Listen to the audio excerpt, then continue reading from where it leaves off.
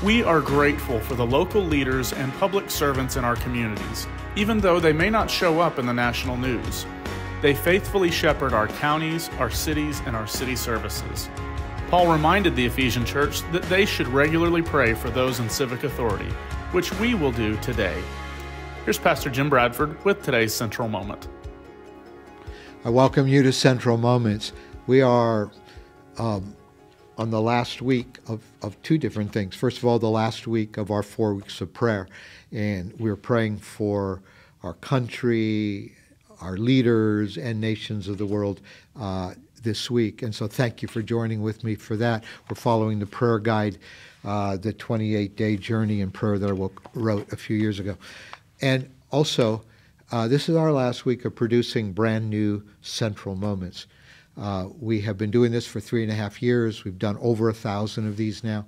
And beginning next week, after we're done this 4th week of prayer, we'll be reposting the Central Moments from 2021, where we started in Genesis and took a year to go through the Bible, Genesis to Revelation. We'll be reposting those. But thank you for those of you who just tune in so faithfully all the time. Today, we're going to pray again.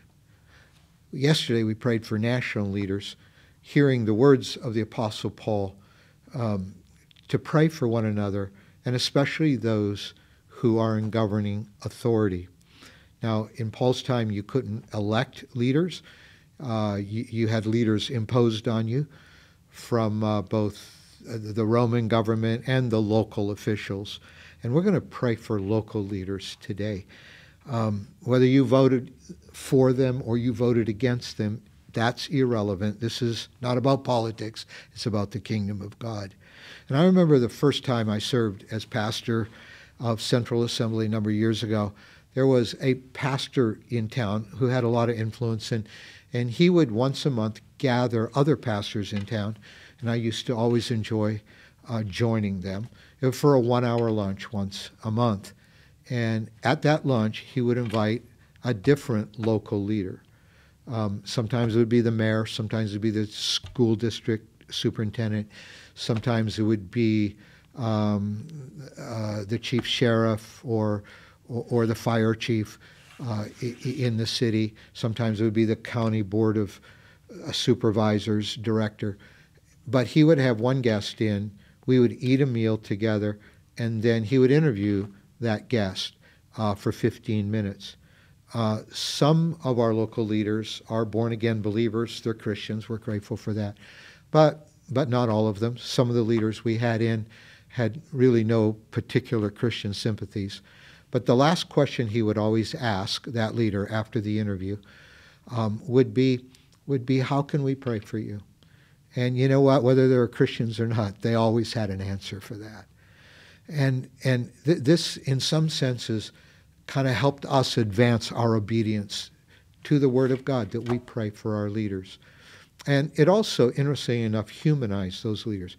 So we get caught up in all of this harsh division politically, and sometimes, sometimes we had Republican leaders in the local scene, sometimes Democrat leaders, sometimes some of those leaders were independents.